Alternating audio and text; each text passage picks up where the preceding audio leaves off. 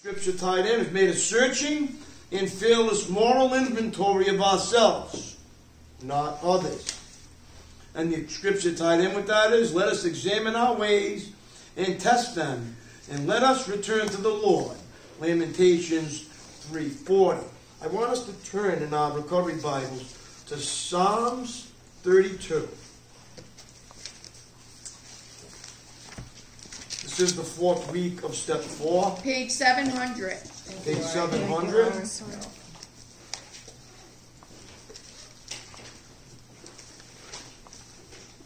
Hold your finger there. I want to share something with you before we go into this. Okay.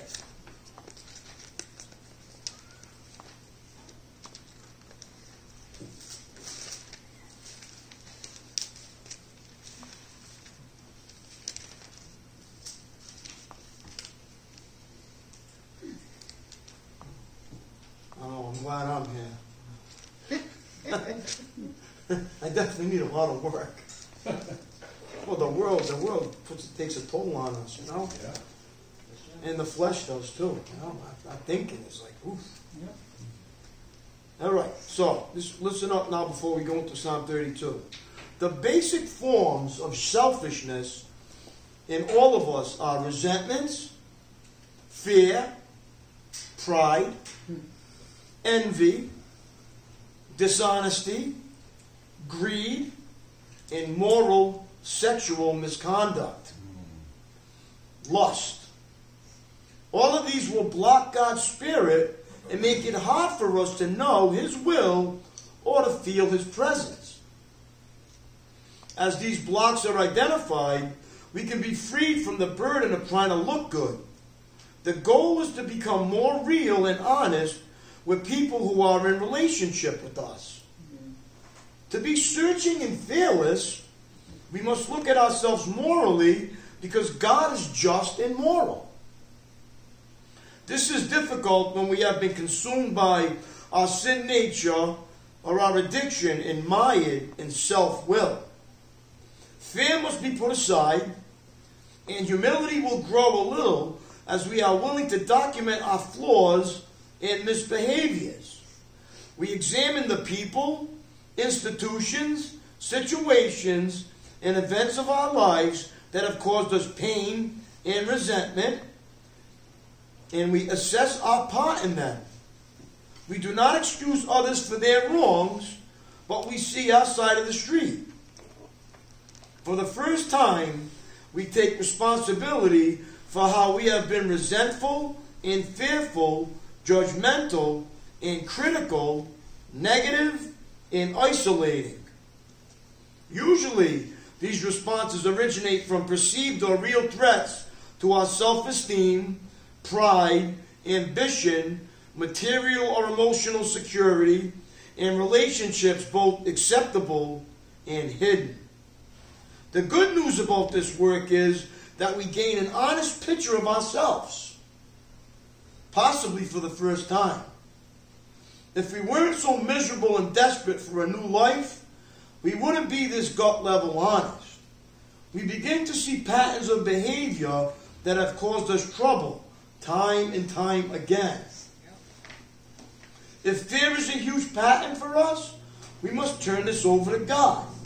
If resentment is our reaction to being hurt or snubbed, we must learn to pray for the person that hurts us. Any resentment, whether justified or unjustified, allows that person to control us, even if he or she has forgotten the incident. Obviously, there is less room for God in our lives if we are controlled by resentment and fears. Letting go of resentments and fears by working the first 3 steps on them will banish our irritable, discontented attitudes. Serenity and peace of mind can flow into our lives. Internal changes will become more apparent to others. After a thorough searching and fearless inventory, we can gain a clear understanding of how basing our lives on self has kept us from freely walking close to God. It becomes clear that we have anesthetized out of the emotional and mental pain of our lives with our addictive substances and behaviors, further cutting us off from God.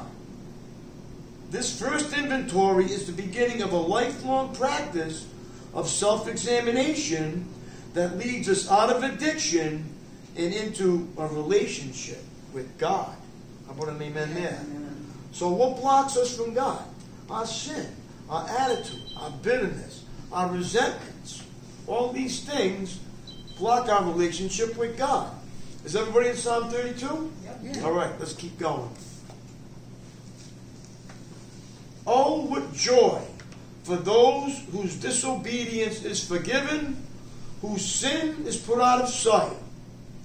Yes, what joy for those whose record the Lord has cleared of guilt, whose lives are lived in complete honesty. When I refused to confess my sin, my body wasted away. Now, what is he talking about? This is King David. King David was concealing what he did with Bathsheba and her husband. Remember? What did he do? He had sex with his best friend, right? And then what did he do? He had him killed. Yeah. All right? So what was he doing? He was trying to conceal that. Right? And when we try to conceal our sins and our misdeeds, what does it do? It's like cancer inside of our souls. We're miserable, discontented, fearful, all these things. So we understand that King David knew why it was happening. Look what it says. When I refused to confess my sins, my body wasted away, and I groaned all day long. Day and night your hand of discipline was heavy on me. So what happens? The Lord puts his hand on us. He doesn't give us the freedom. He makes us what? Burdened with the heaviness of our sins. Until what? Look what it says. My strength evaporated like water in the summer heat. Finally, I confessed all my sins to you and stopped trying to hide my guilt.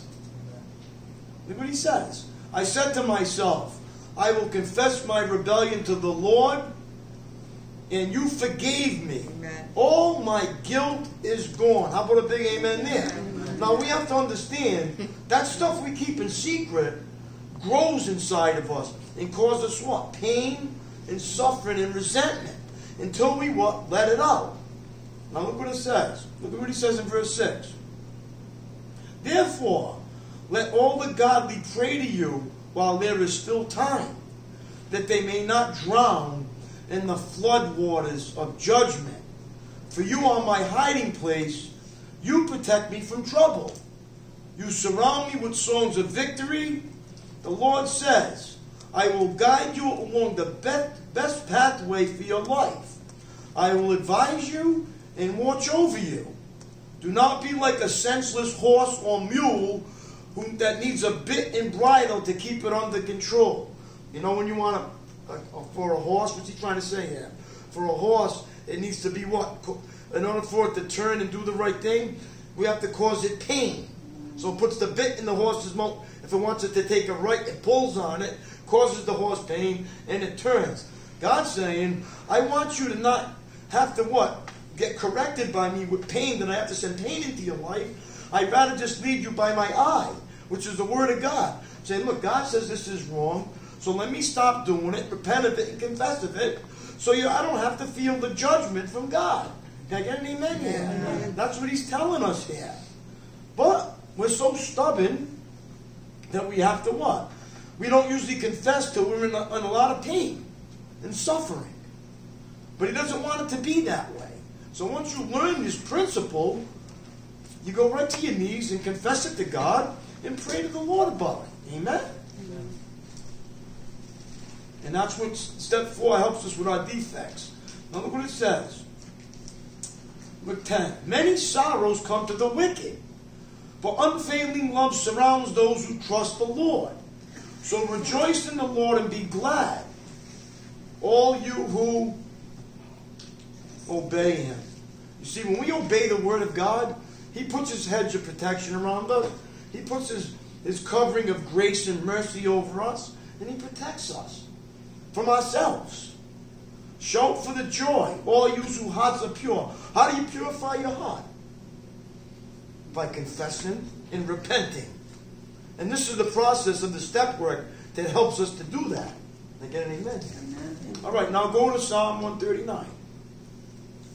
Let's see if step 4 is biblical. Let's check this out. How's that? Sounds good. Why is it important when we do this inventory to invite God into it? 775. Page 775.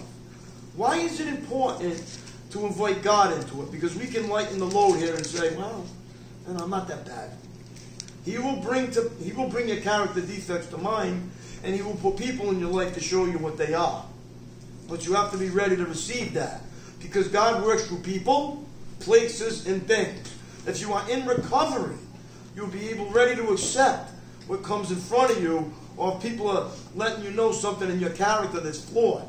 You can thank them because they see something in you that you can't see because sin is so blinding. Look at verse 23.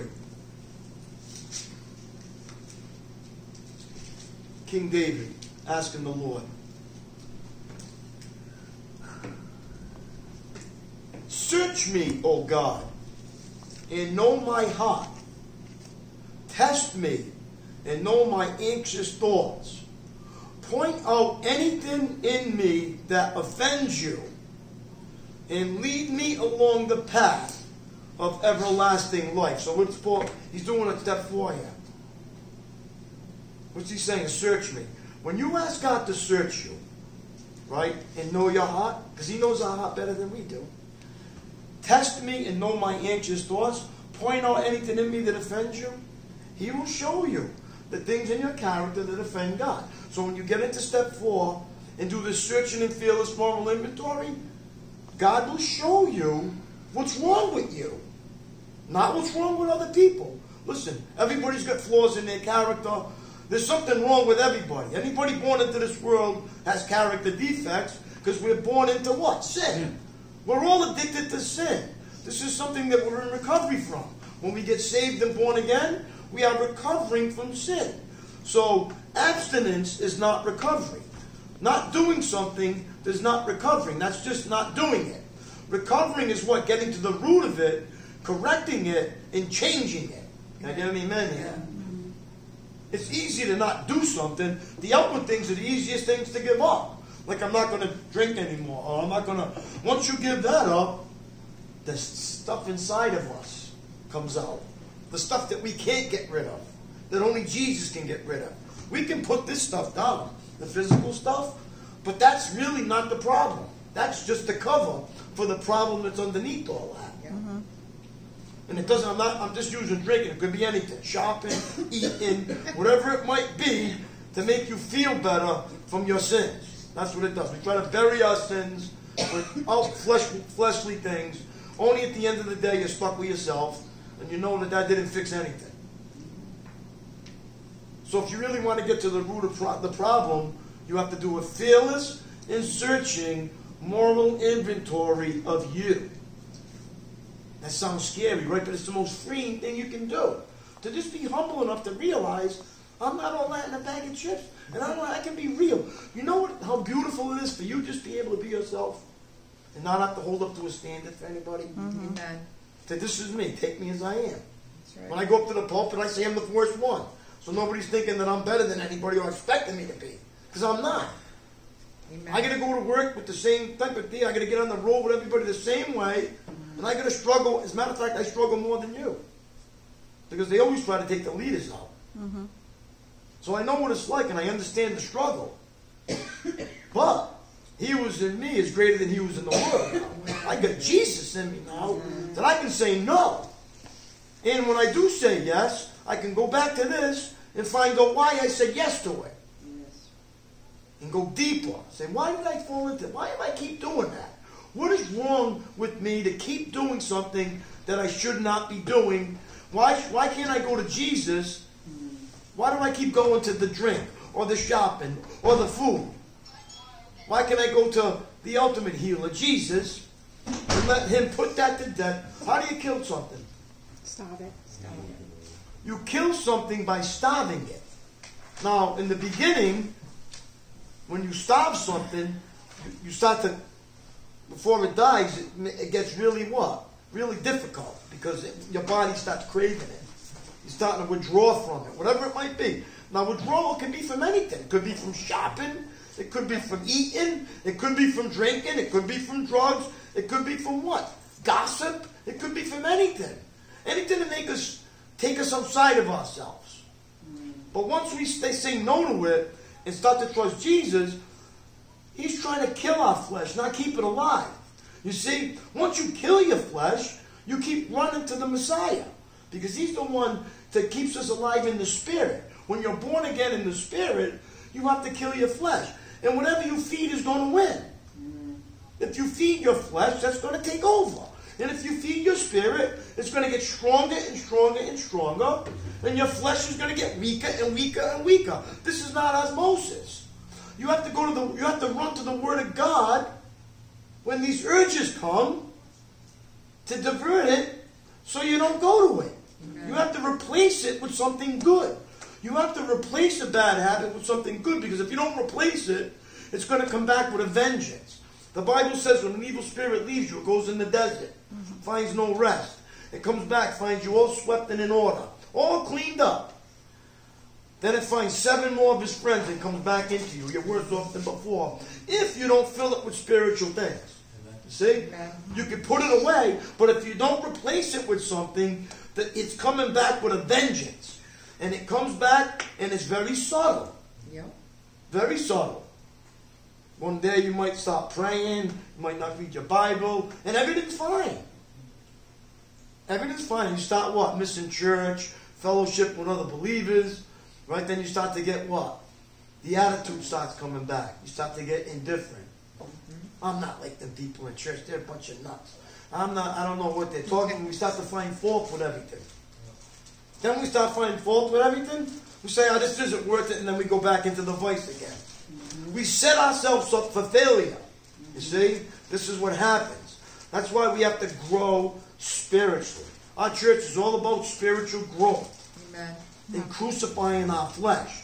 That's why we don't have smoke shows and things to keep our flesh alive when you come to church. We have what? Bible. The Bible kills your flesh. That's why sometimes when I preach a message to the pulpit, it's hitting between the eyes and you're getting all convicted from it. That's not me. That's God convicting you, telling you that that's not right. That you need to make some changes in your life. Can I get an amen here? Amen. Which is good for you.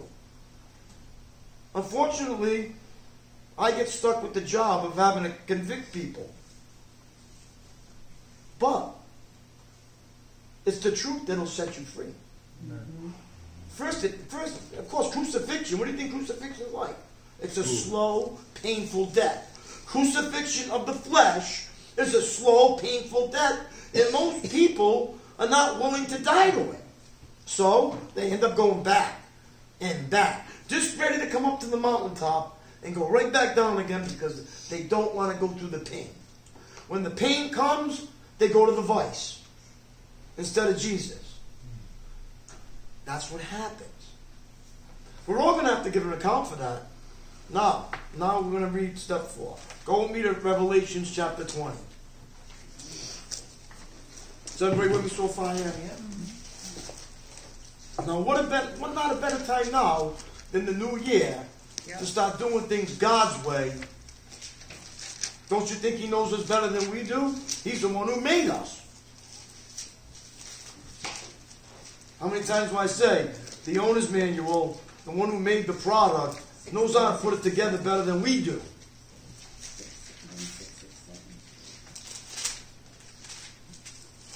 Yeah. Step 4 is on 1667. 666 on the other side. Yeah. I noticed that. We've got a lot to cover here.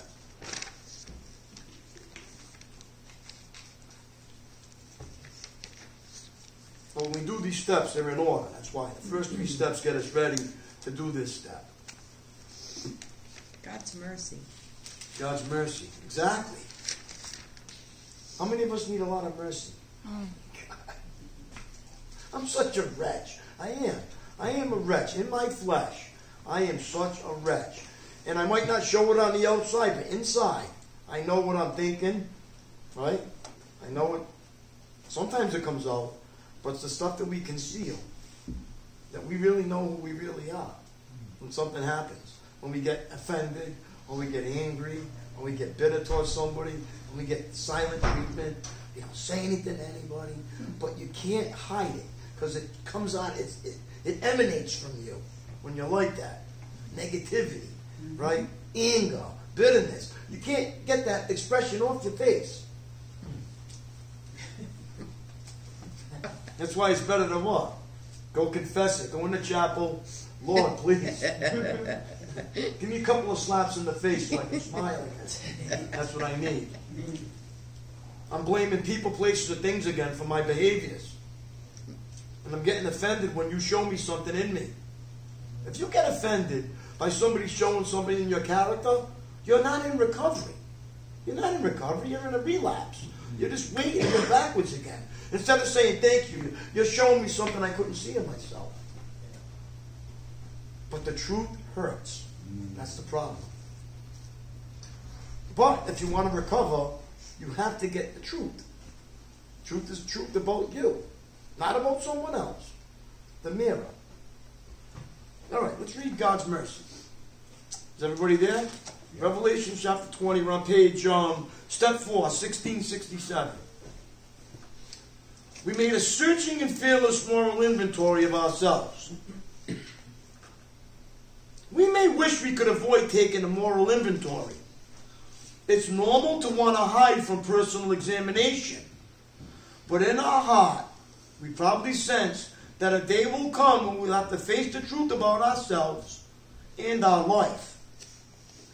The Bible tells us there's a day coming when an inventory will be made of every life. No one will be able to hide. In John's vision, he saw a great white throne and one sitting on it. The earth and sky fled from his presence, but they found no place to hide. I saw the dead, both great and small, standing before God's throne. And the books were opened, including the book of life. And the dead were judged according to what they had done, as recorded in the books. Anyone whose name was not found recorded in the book of life was thrown into the lake of fire. Revelations 20, 11, 12, 15. It is best to do our own earthly moral inventory now so we can be ready for the one to come. Anyone whose name is in the book of life will be saved, including all whose sins have been atoned for by the death of Jesus. Those who refuse God's offer of mercy are left to be judged on the basis of their own deeds recorded in the books. No one will pass that test. Perhaps now is a good time to make sure that our name is in the right book. Knowing that our sins are covered with God's forgiveness can help us examine our life fearlessly and honestly. I'll put a big amen there. All right, let's read Revelation chapter 20. Let's go right to verse 11.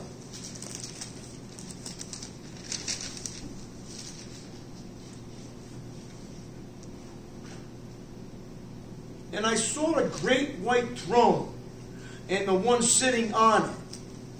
The earth and sky fled from his presence, but they found no place to hide. I saw the dead, both great and small, standing before God's throne, and the books were opened, including the book of life. And the dead were judged according to what they had done, as recorded in the books. The sea gave up its dead, and death and the grave gave up their dead. And all were judged according to their deeds. Then death and the grave were thrown into the lake of fire. This lake of fire is the second death. And anyone whose name was not found recorded in the book of life was thrown into the lake of fire. Wow. So, the Bible's telling us we're going to get judged for everything we've done after salvation. Everything. Everything we did, good and bad, after salvation, will be judged when the books are open. So wouldn't it be a good time to do it now before we have to go before Him with it? It would be. Trust me. It's better to do it now than to wait till that day comes. Now, let's look at verse 21. There's some hope here. The New Jerusalem. I love this verse. Look at this. Then I saw a new heaven and a new earth. For the old heaven and the old earth had disappeared, and the sea was also gone. And I saw the holy city, the New Jerusalem, coming down from God out of heaven, like a bride, beautifully dressed for her husband. I heard a loud shout from the throne saying, "Look, God's home is now among His people. He will live with them, and they will be His people. God Himself will be with them. He will wipe every tear from their eyes, and there will be no more death, or sorrow, or crying, or pain. All these things are gone forever." Thank you, Jesus. Just think about that day when that comes. How about a big amen there? Amen. All right, now in verse 20, verse 11, on the bottom of that page. See it? 11 to 15. At the climatic white throne judgment, those who reject God will face eternal consequences. Believers in Christ, however, will be shown amazing grace. Most of us expect our judgment to be based upon whether or not we are guilty. At this judgment, though, everyone is guilty. The people who have believed in Christ will be forgiven. Those who have chosen to go their own way are headed to a place of eternal torment. No matter who we are or how terrible our past, we can have our name written in the book of life. We cannot earn a place in that book. We can only receive it as a gift by admitting our failures and trusting our life to God and Jesus Christ and building a new life. According to God's will, we become a member of God's family. How about an amen there? Amen. All right, we're going to read some questions. Thank you for letting me share that.